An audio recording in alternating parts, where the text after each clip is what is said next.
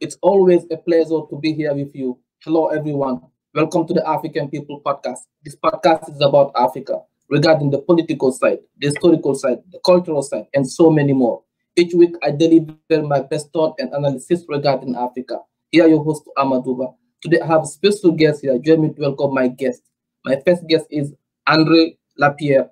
He's the Executive Director of the Global Open Data Initiative for Agriculture and Nutrition. Thank you so much, sir, for joining me this weekend on African Podcast TV. My pleasure. My second guest is Dr. Richard Munanga. He's the coordinator of United Nations Environment Program. Thank you so much, sir, for joining me this week on African Podcast TV. Thank you for having me, Amadu. Pleasure. Thank you. Dr. Richard, the first question will be you. I'm going to ask you the first question. How do you see agriculture and food system in Africa, and what is the situation right now, in your opinion? Yeah, thank you very much, Amadu, for that question. I mean, the reality is that when you look at the African continent today, we have 257 million citizens going to bed hungry.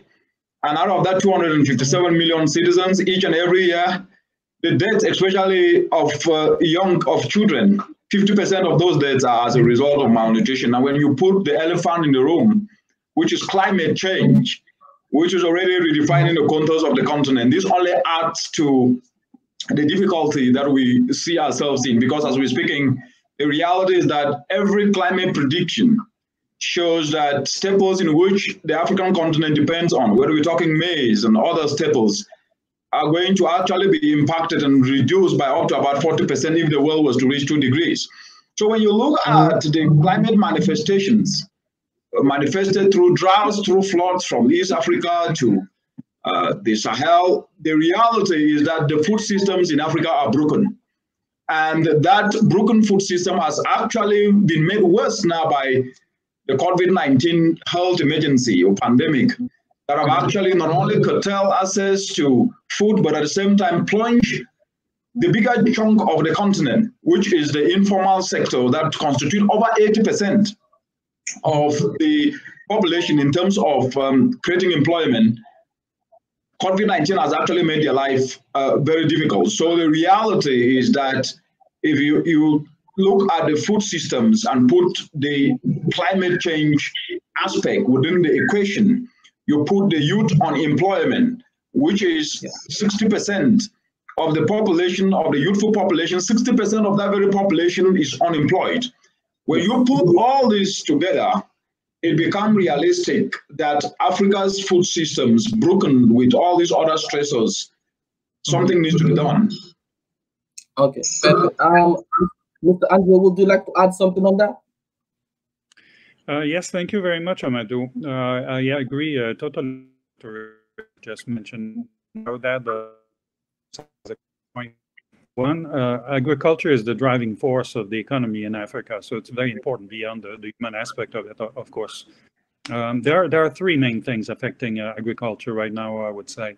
The first one is global warming. Dr. Richard just mentioned it. Indeed, as the world is becoming warmer, it's becoming more and more difficult to grow certain types of cultures, maize being, of course, one of the most critical ones.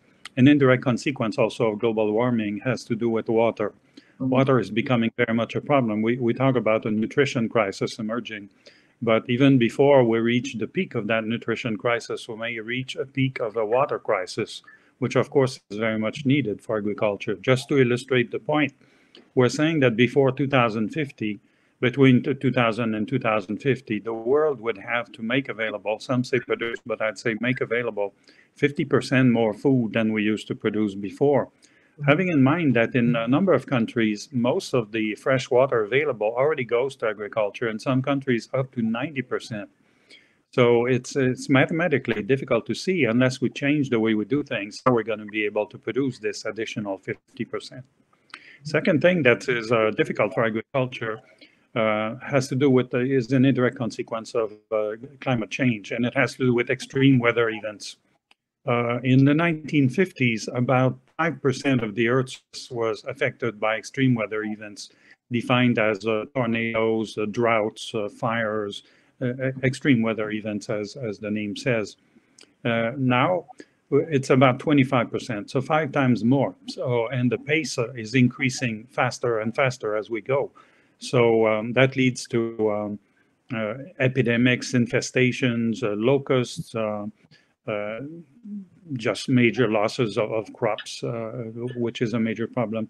And the third one is more directly linked to the COVID-19. With the COVID-19, one of the public health measures that all countries in the world, in fact, have taken was to try to limit the mobility of people to prevent the spread of the virus. But in limiting mobility of people, while not really aiming at that, we also limited the mobility of goods, including food and fresh produce in particular.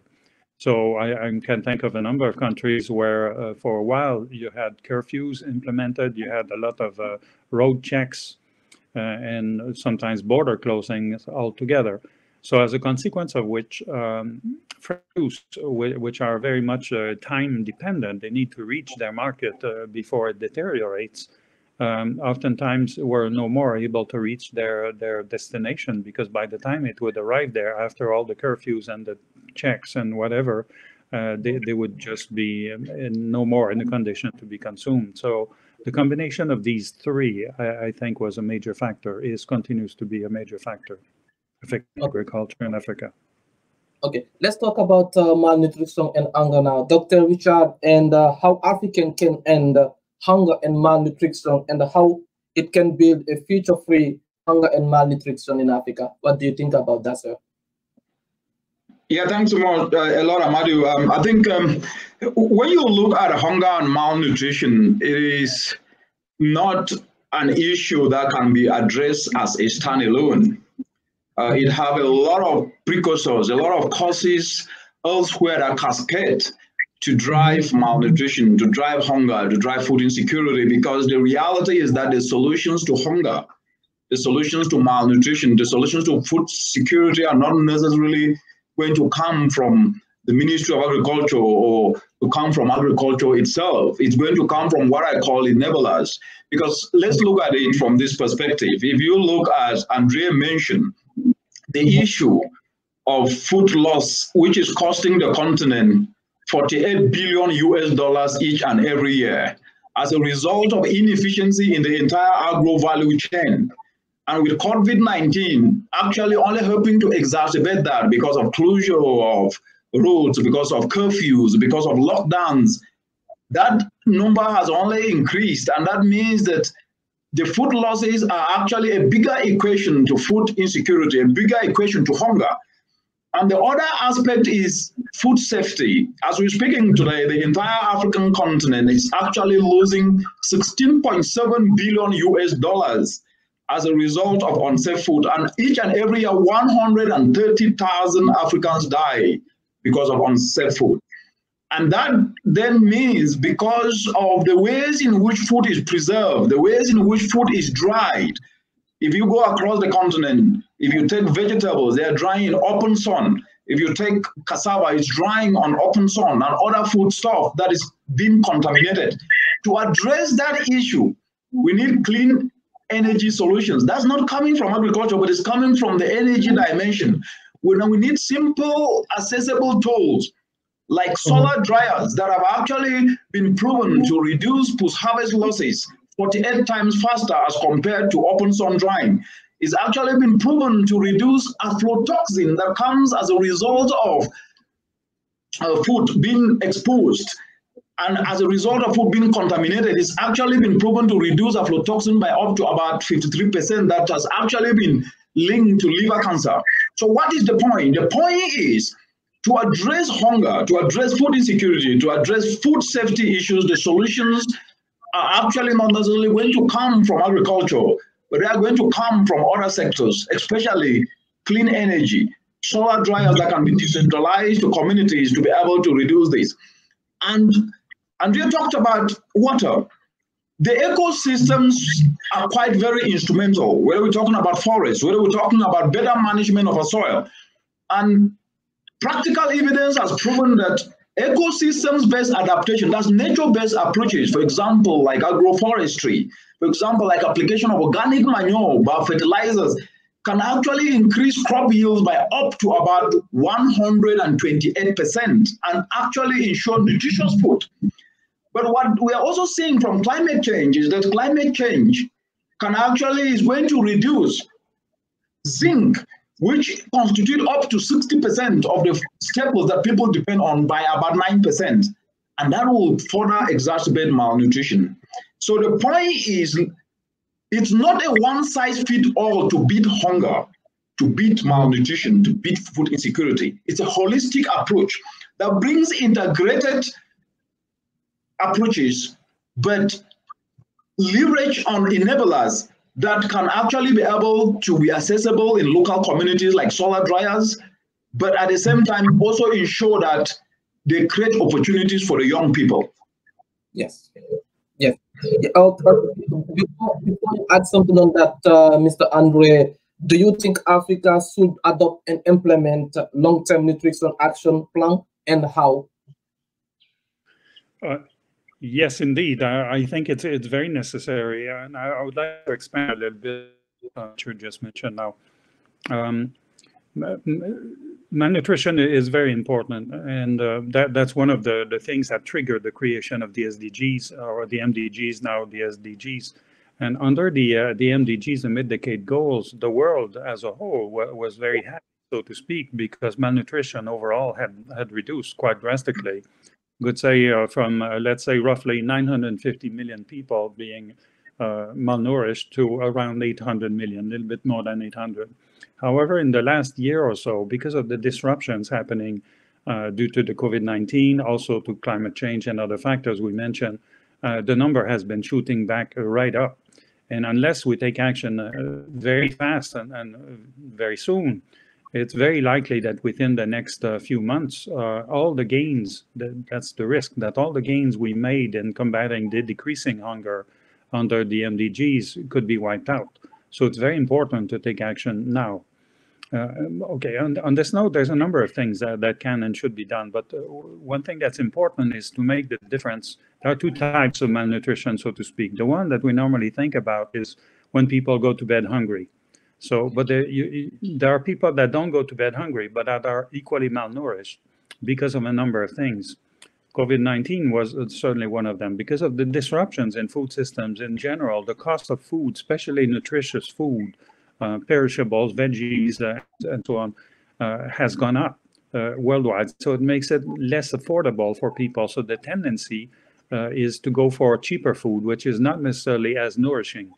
So that means the quality of the nutrition that people ingest is less. And this has been exacerbated because of the COVID-19. Second is the point Richard mentioned, rightfully so. Climate change also has a negative impact on the nutritive value of what we grow. So you might not feel hungry, but you're getting less and less nutrients. So these are two issues that need to be addressed right now. And there are many things that need to be done. Just to mention one of them that was referred to earlier, has to do with testing. Richard just referred to food security, which is very important because indeed aflatoxin is a big concern. It's one of the major contaminants in the food that's ingested in Africa, and that's something we need to fight. But one of the problems is the lack of rapid testing facilities. So it's difficult to really monitor, control where exactly the contamination is happening, and therefore to be able to take action to remedy to it. So investing in technology and testing is very important. And second, in having a comprehensive policy across the continent. Because as you move from one border to the next, climate change, infestations, diseases, no borders, they just move around. So that's why a comprehensive, holistic approach on the continent is very important. Perfect. So let's talk about that, Richard. And I know that you have been in this industry for a long time, and we definitely understand how agriculture and nutrition, how that work in Africa. But most of the time, some government have been working, but the short term. So what do you think about the long term? Do you think Africa should implement something like for the long term in agriculture or for malnutrition? Yeah, I think that's a very good question, and I think I'll build on what Andrea said. The reality is this: if you look across the continent of Africa, nearly every country have a food policy or have a climate-smart agricultural policy. And even from the highest level in the continent, the Africa Union Agenda 2063 actually have food security as a very top priority. And there's even years in which they are actually tagged the year of food security and nutrition. So in terms of the agenda, in terms of the policy, those policies can be revised so that at least they can be given precedence. But the biggest issue with the policies are implementation. The implementation of some of the policies have not happened at the speed in which they're supposed to happen. But one thing with the policies in the continent that can actually ensure that there is a long-term approach to addressing food insecurity as well as malnutrition is what I call policy innovations. Because the reality, as I indicated earlier, and I think Michelle has also touched on that, is food security policy alone will not be able to address food insecurity issue and malnutrition. It needs to have enablers. So we need what is called policy harmonization, where agricultural policy is reconciled with energy policy to decentralize solutions to communities, where energy in terms of solar dryers, in terms of clean energy off-grid, to ensure that solar-powered refrigerators to help people in communities used to store perishable, or solar dryers to dry the food, are actually decentralized. We also need innovations in finance, where finance actually can be made affordable to assess these inputs of organic fertilizers or inputs like solar dryers or cool refrigerators powered by solar. So we also need transportation to be reconciled to where the food is produced, so that at least where food is produced, where agricultural actions are taking place, routes are actually constructed so that farm to market is enabled. So policy harmonization and policy innovations need to happen.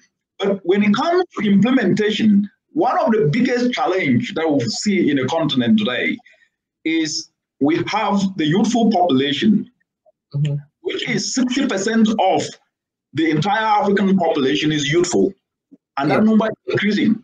So you're talking over 400 million citizens in the continent who are youthful, and 60% of that very number is unemployed.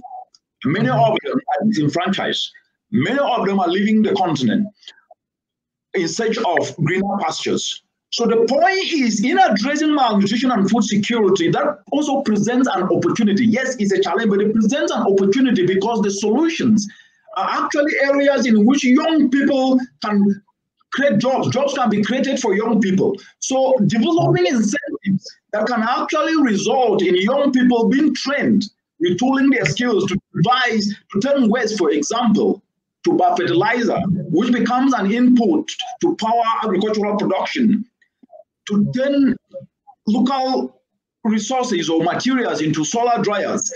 That becomes an opportunity that will be creating jobs for the youth, but all these will be resulting to helping address the food insecurity and the malnutrition issues in the continent, in terms of quality of food, in terms of how the food is dried, in terms of how access to markets is also happening. Like Andre mentioned, technology, which is very, very important. The young people are tech savvy. They're developing applications, technological mobile applications that are linking farmers to markets. How can we be able to tap into that and incentivize many young people to do that? So a holistic approach is needed to be able to address these challenges, but it also presents an opportunity to create jobs for the young people in the course of doing so. Okay, that's really interesting, because I think that, and I believe that agriculture can create more jobs in Africa, but like you said, some youth, especially the young generation, my generation, some people, they're now really interested in agriculture because they think agriculture is now a really professional job. They're just thinking about working in the offices. And in my opinion, agriculture is really something really interesting. If you look at it in the United States of America here, the people who have really big money has money. They work in the farmers. They have agriculture going on in the other hand, but they do have money. But they have been working in agriculture. It's something really interesting. So let's talk about that. Let's talk about crane jobs. Let's talk about the end, Mr. Andre.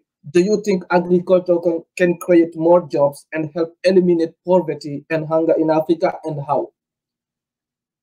Oh, for sure. We've been so far talking about problems, but there are many avenues of solutions indeed. But let me just try to summarize my thinking about that. One, a friend of mine some years ago made a big statement one day. He said, hunger really is not a natural problem, it's a policy problem. And I'll give you a couple examples for that.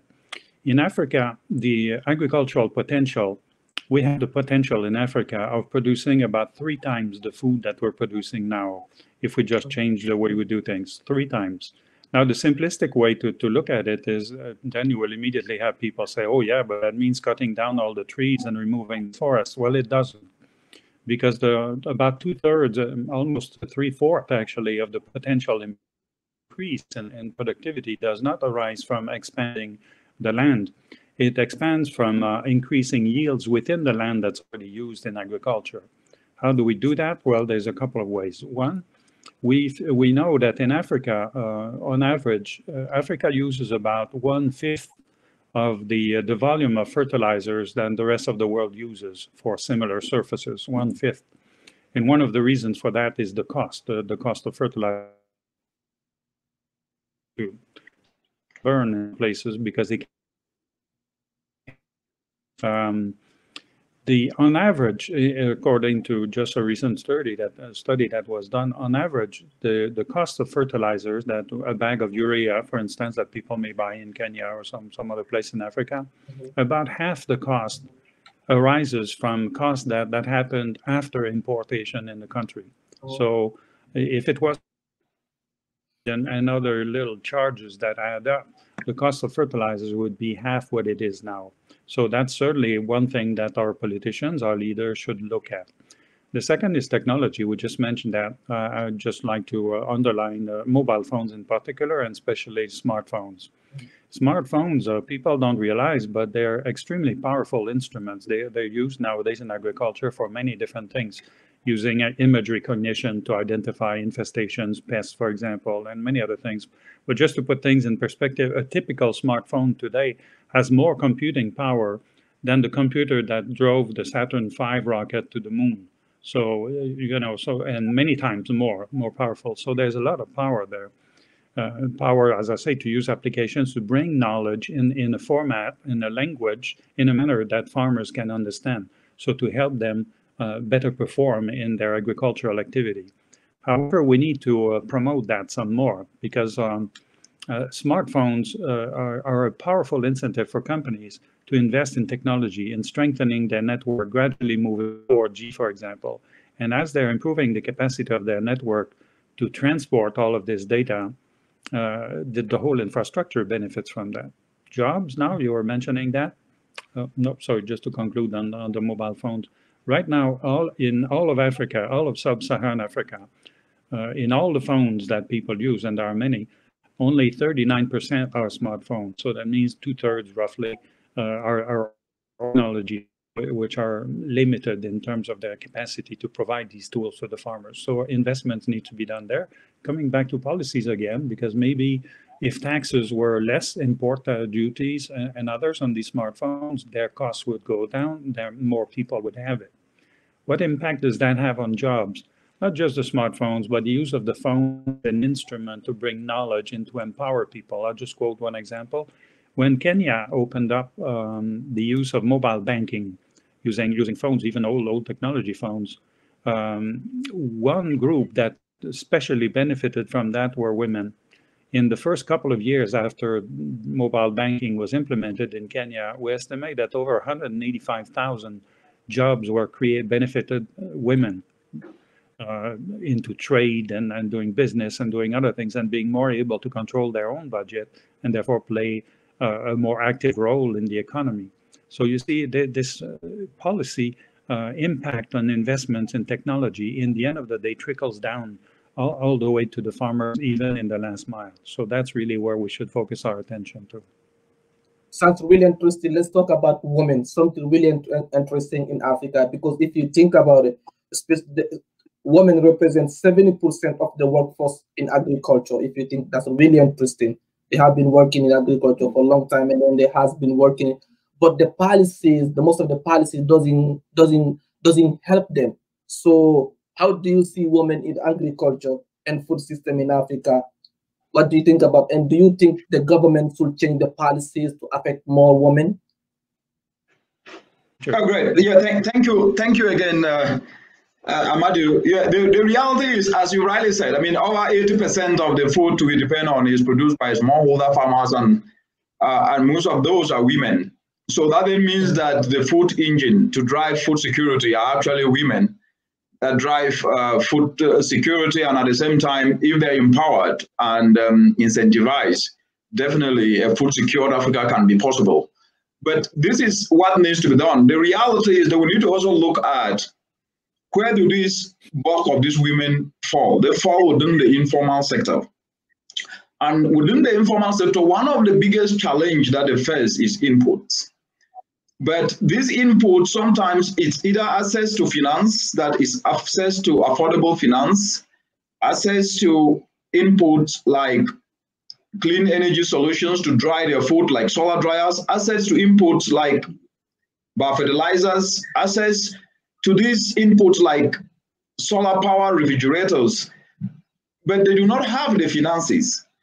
What needs to be looked at is how can we leverage structures that most of these women belong to, that have actually existed within the African continent, nearly in every community, in every village. And when you look at that, it is not necessarily in the mainstream of discussion when we are discussing food security in the continent, and that is cooperatives, community cooperatives. They have different names across Africa. In West Africa, they call them Jangis. In East Africa, they call them Chamas. But those cooperatives can actually be used and leveraged because most of them contribute their little money into those cooperatives. But if there were incentives, for example, like there are stimulus packages that are being fronted across the world and even in the African continent, if these cooperatives can be leveraged and those stimulus packages actually given through these cooperatives, that could be an opportunity for some of these women to access affordable finance. But that should be tacked with sustainable practices that are leveraged to grow. That's one aspect. The second aspect is that, as Andrea said, most of the women, they grow food. The problem is storage. The problem is value addition. They lost the food. They grow, they produce food, but 3/4 or nearly all of that food is lost because most of what they produce sometimes is perishables, and they cannot even last for over a day or 2 or 3. That then means that inputs, like I mentioned, solar dryer, simple solutions can actually be made affordable to them. But that then means we need to empower young people. We need to help young people to retool their skills to start producing some of those solutions. And we are seeing that across the continent through what we call innovative volunteerism, where young people are guided and their skills are retooled to fabricate simple solar dryers, and they're decentralizing into community to help mothers and women in communities to dry their food. And this is helping put more income in more pockets and food on the table. So in summary, to empower women to drive the agricultural transformation, which they are already doing, it's not a one-size-fits-all. It needs a system thinking approach where access to input, where leveraging on communal cooperatives, where they have access to and where they belong and where they understand, becomes quite very, very instrumental. But we're also ensuring that some of the inputs that they lack can actually be provided through leveraging youth skills and talents to produce. That way, we will be making effort to drive transformational change, but at the same time also creating opportunities for the youthful population in a sustainable environment pathway.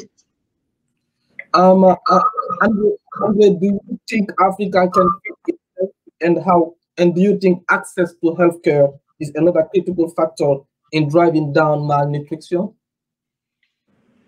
I think access to knowledge is what's going to, in the long run, what's going to bring down nutrition. Also, empowerment of the key players, women being number one in there, and over a longer period, youth also as the future generation. As we know now, while Africa is the youngest continent in the world, really, with around the 30s, so it's the youngest really worldwide. But if you look at the average age of farmers in Kenya, for example, the average age of farmers is 59 years old. So other places 60 or even more. So the future is really at stake there. So we need to find a way to attract the young generation to be there. And I think technology is certainly one of the ways to do that. I mentioned to bring the knowledge that in turn will help people perform better in their agricultural duties.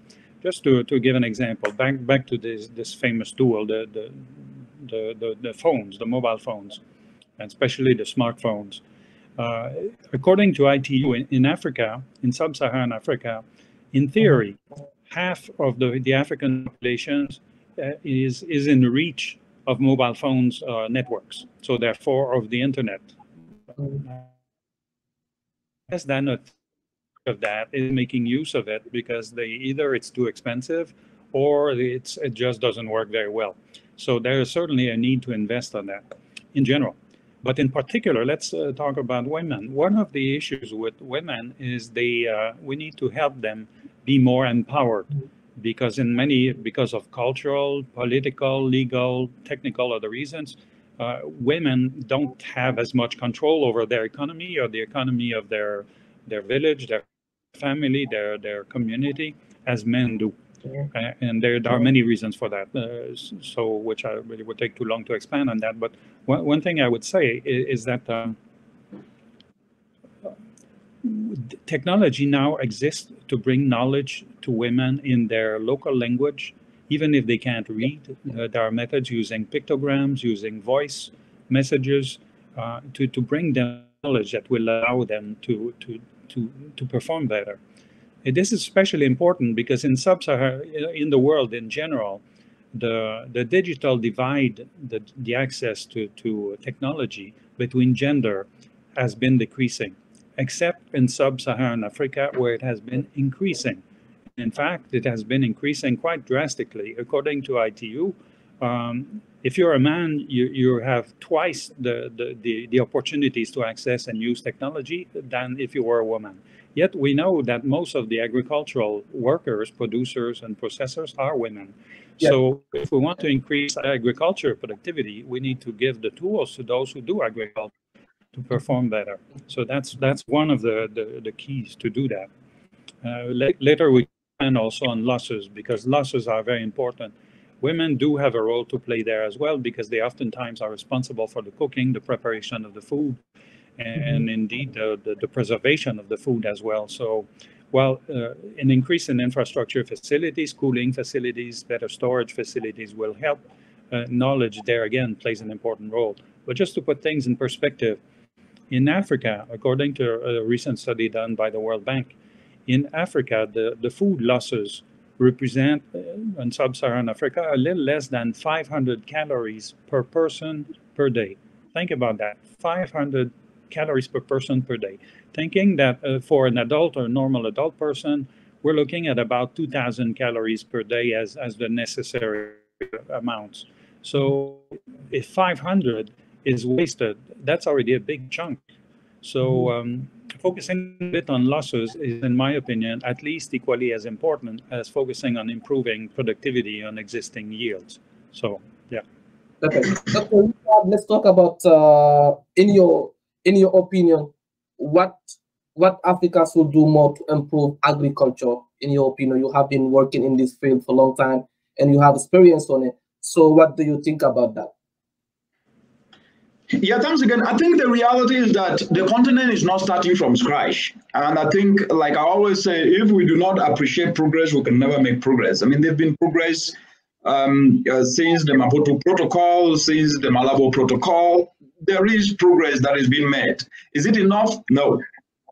And why is it not enough? Because the silos approaches that are being leveraged are not actually adding that much, and opportunities are being missed. The reality is that agriculture is the engine of development, and Africa cannot make meaningful transformation without leveraging agriculture as the engine of development. And that engine of development cannot be done by governments alone. Neither can it be done by private sector alone. It must be done also leveraging on the biggest non-state actors constituency, the youthful population, because that is the sovereign asset and that is the sovereign capital. But they need to be made to know that the jobs that will be created across the agro value chain, because the agro value chain is worth $1 trillion in less than years from today.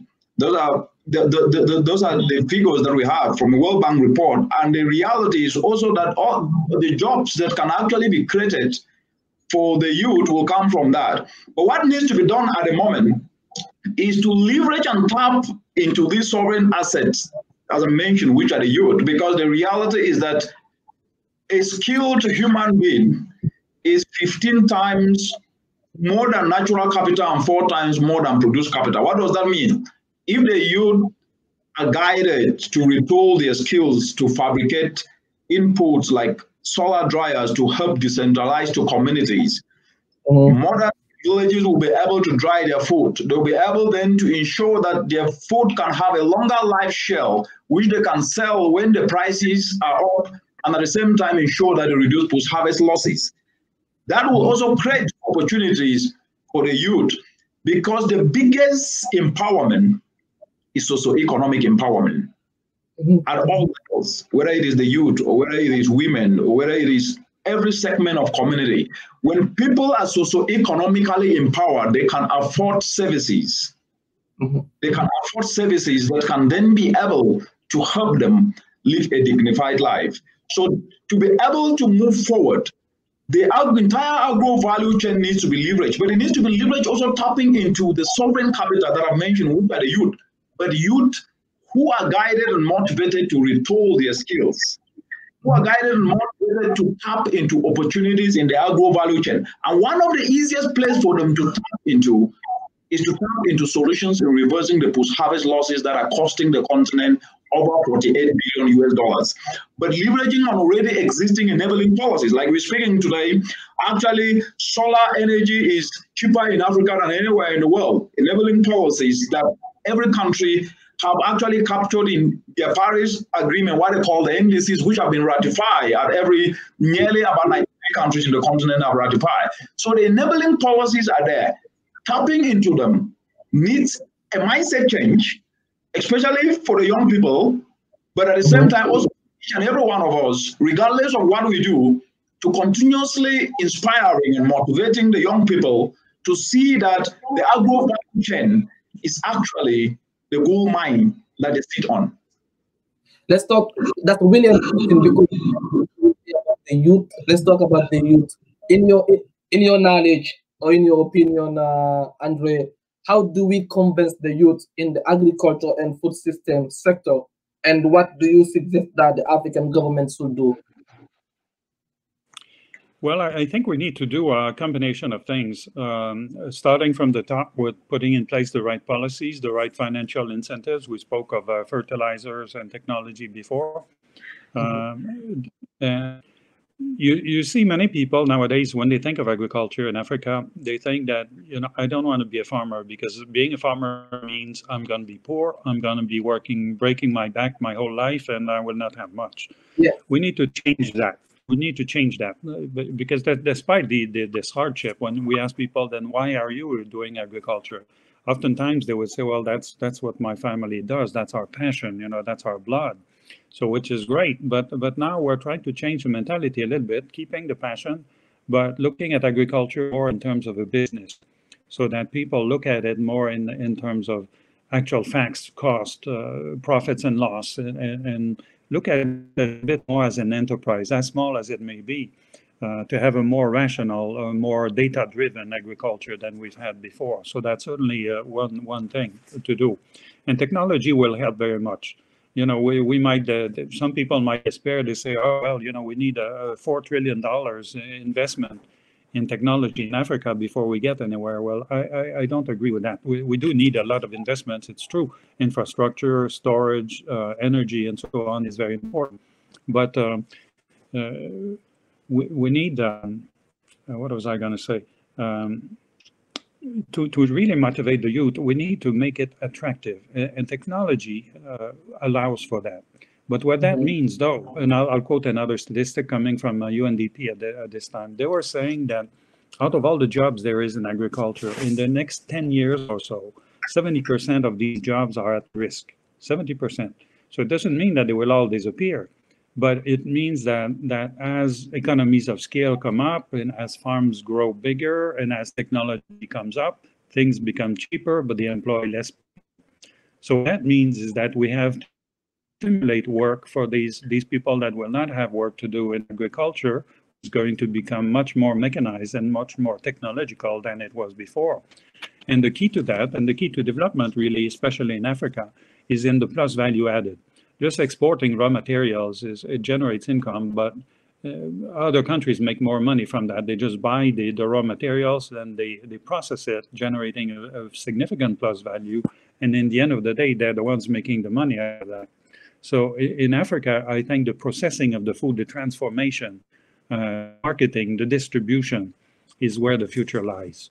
And there again, with the young generation, much more educated than the previous ones, there's a great potential for that. There's a whole new generation of entrepreneurs in Africa that are just ready. We see tons of startups left and right that need to be encouraged, stimulated. We need to help the youth get together. We need to stimulate cooperatives, groupings of people that can pool their resources to buy, lease, sell, and become more efficient, more active players in the economy. I think that's really where the future of African agriculture lies. Good. Dr. Richard, let's talk about the challenges and then the issues, because that's really important, and then how to overcome them. What are the challenges and the issues in the agriculture and food system in Africa, and how to overcome them? Yeah, thank you very much, Amadou. I think that we've touched some of the challenges. The reality is one of the biggest challenge is that agriculture is seen as a social undertaking rather than as a business, as Andre said. And because of that, that actually disenfranchises so many young people not to venture to tap into the opportunities that are presented by the entire agro value chain. And I will still go back to what I said before. The reality is, if you look at the sectors that can be able to produce, to create the jobs that are needed to employ the over 60% of the unemployed youth that exist in the continent, it's only the entire agro value chain that can be able to do that. Manufacturing will not be able to produce those jobs. Services sectors will not be able to produce those jobs, like tourism.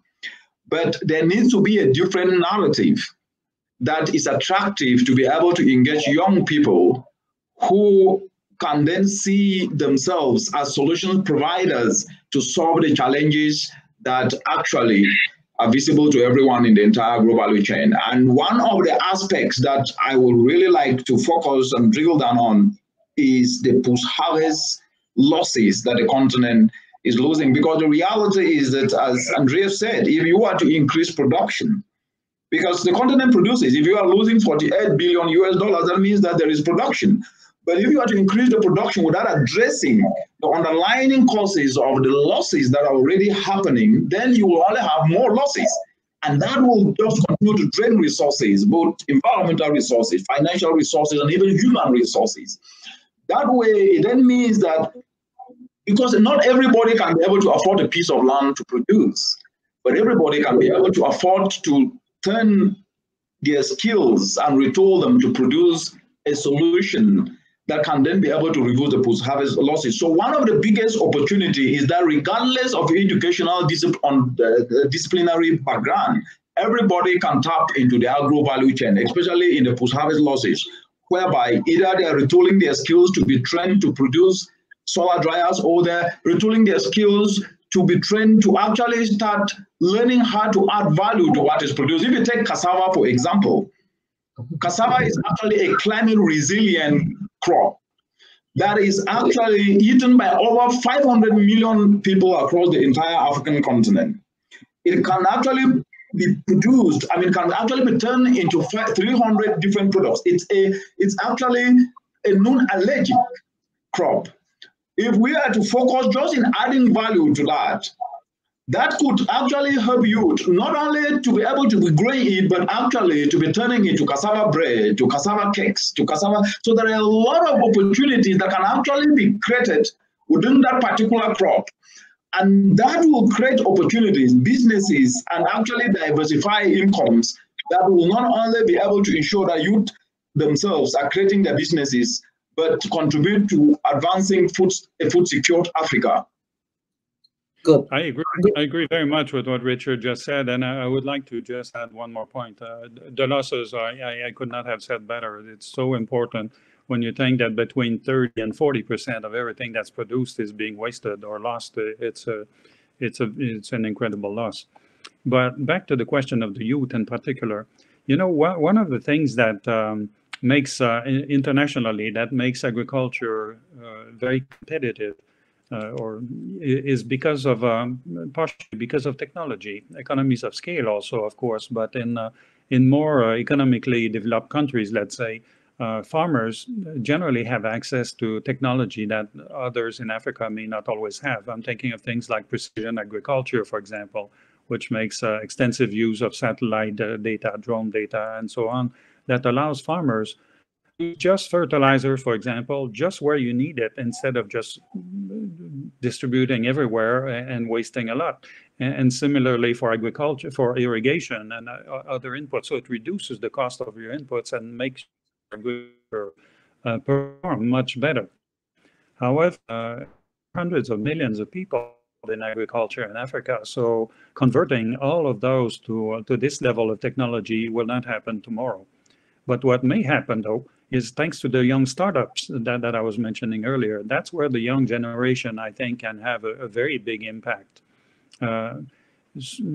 First, by being motivated to invest themselves directly in agriculture, or indirectly, and that's my point, in providing services that others would benefit from. I myself, with my organization, we're very much involved in trying to encourage startups to provide services to farmers, to cooperatives, to groups of farmers of different kinds.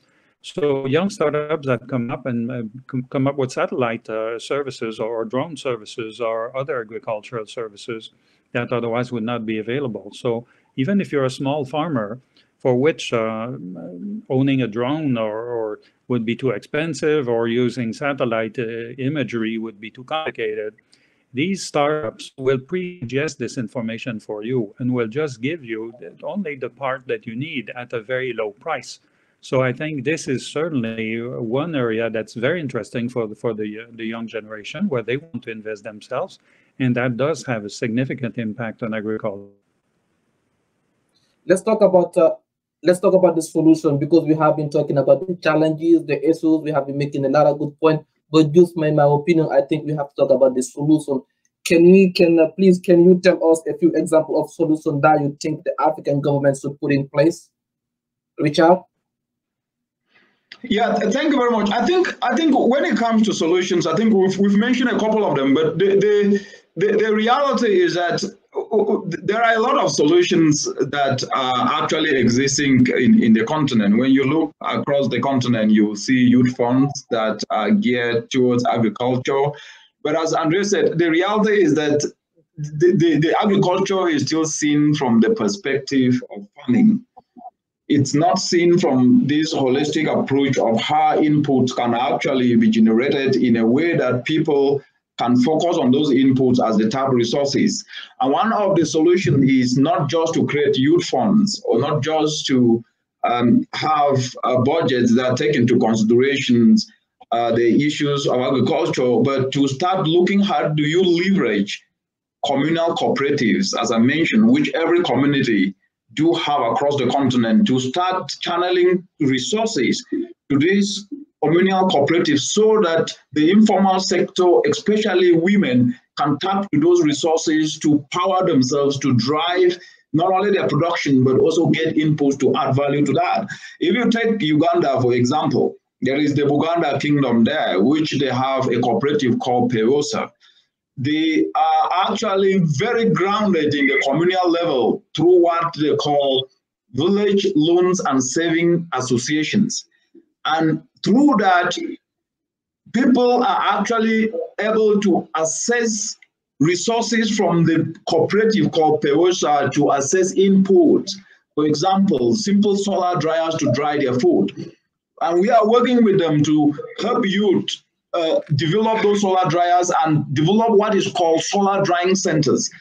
The women are drying their cassava, and the cassava is being bought up and turned into cassava flour. What's the point here? The point is that accessible financing needs to move beyond big banks to institutions that are closer to people and also easily accessible by the people in these communities. That's one aspect.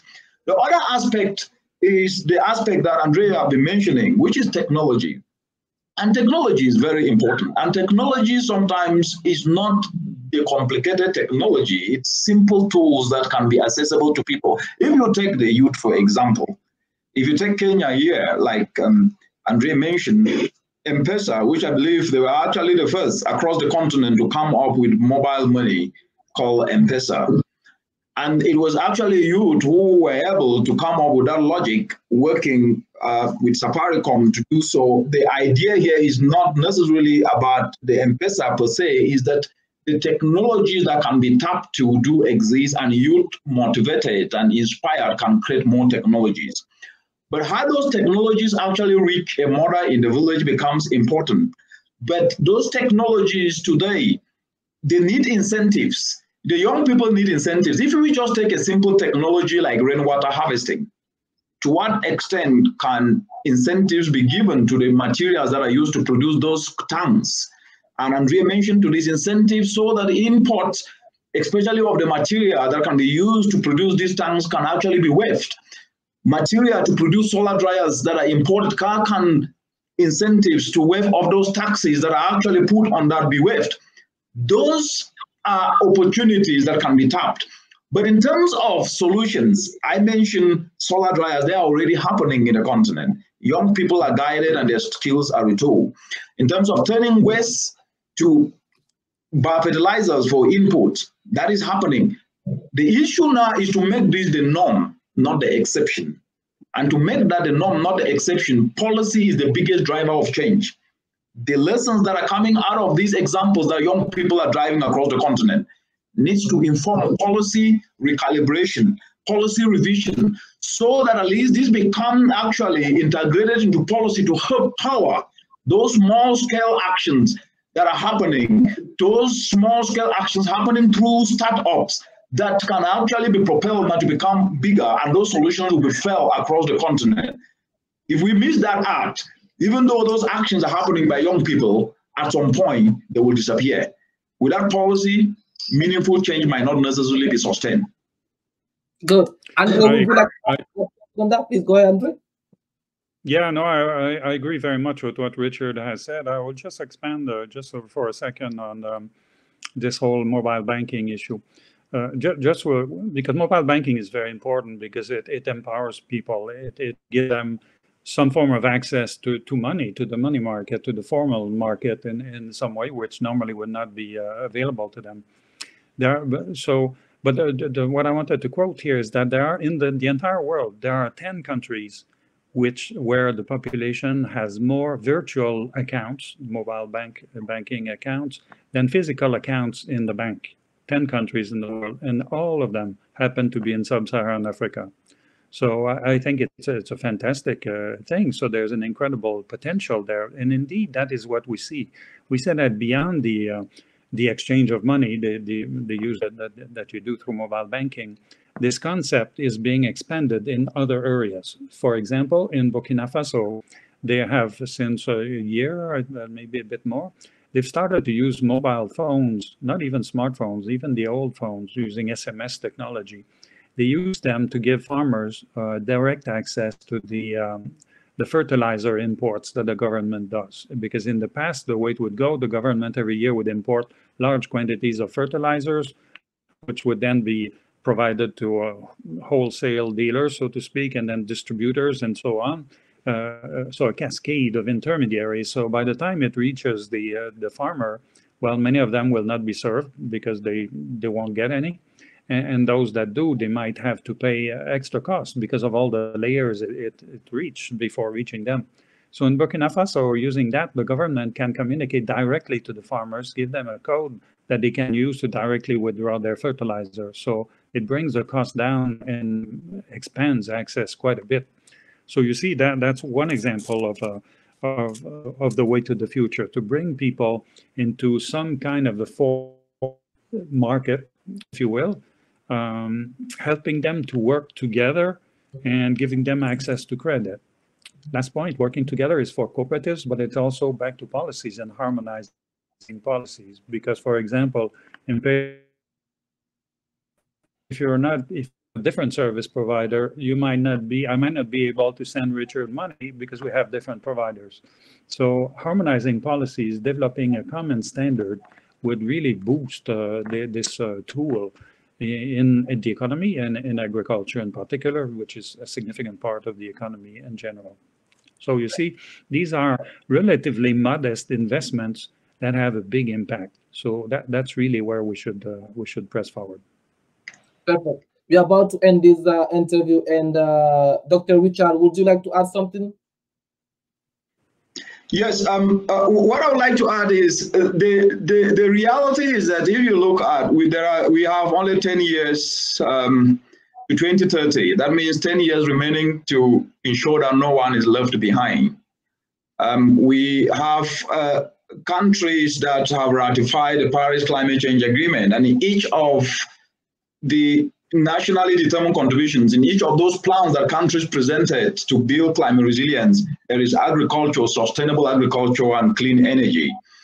And when you look across all the 17 sustainable development goals, there is no way the 17 you can be able to put poverty on the run and prosperity into the cockpit of progress without centering your development around agriculture. Because if you look at goal 7, which is on clean energy needs to be leveraged to add value. Add value to what? Add value to what is produced. That means agriculture becomes important. There's no way you can be able to lift people out of poverty without ensuring that you have a food secured country. That means agriculture becomes important.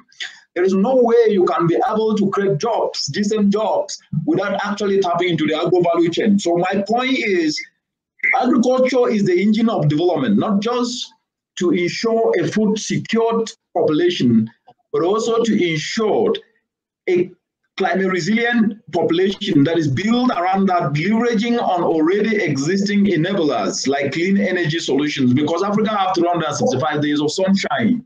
More so, leveraging that clean energy to add value will be helping continents build climate resilience as they address youth unemployment, because that is where jobs can be created. And lastly, the aspect of traceability and accountability must be given importance. And you can only trace where actions are or ensure accountability when you leverage on already existing structures and actually formalize them.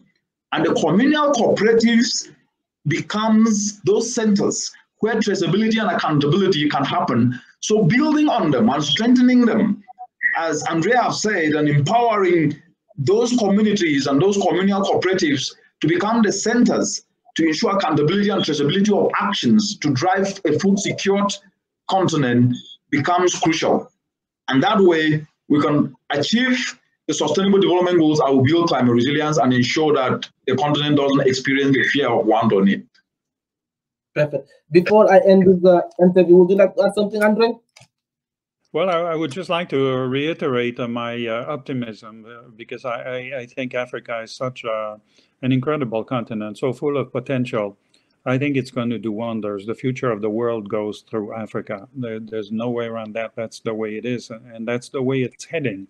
Now, our challenge is that we're a little bit in a race, one could say, Because as much as development is going fast in Africa and new initiatives are emerging everywhere, which is very encouraging, but the population growth is also very fast. So the idea is to increase technology and development faster than the population grows. Just think of Nigeria, for example. Within this generation, we say that the population in Nigeria is likely to almost double, so reaching around 400 million people just in Nigeria alone. So when you think about that, that's a ton of new people coming that we'll have to feed, in addition to feeding better the ones that are there. We have the tools, we know where we want to go, but we need the collective decision to press forward faster. That's what we need to do. Thank you so much, gentlemen, for joining me this week on African Podcast TV. My pleasure. Thank you for having us. Yeah, thank you. Thank you so much. I appreciate it. Thank you. Thank you so much for joining me this weekend on African TV. Make sure to subscribe on Apple Podcasts, Google Podcasts, Spotify, YouTube, so you will never miss a show again. Thank you.